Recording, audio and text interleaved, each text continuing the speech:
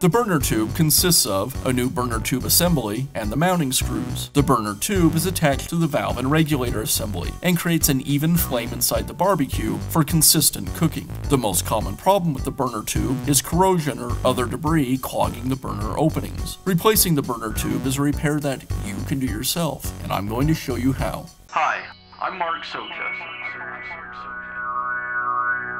Do-it-yourself repairs like these are easier than you might think. From lawn machines to cordless drills, kitchen mixers, Outdoor grills.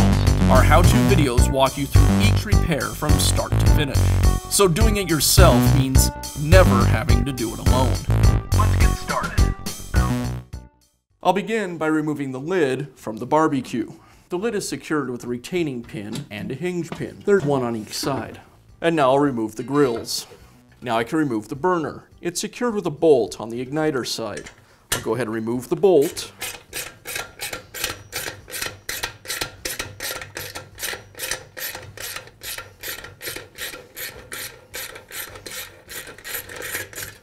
And now I can lift the burner away from the grill.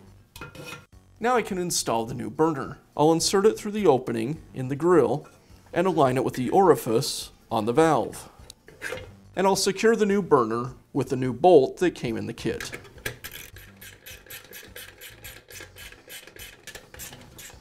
Now I'll reinstall the grates and finish up by reinstalling the lid.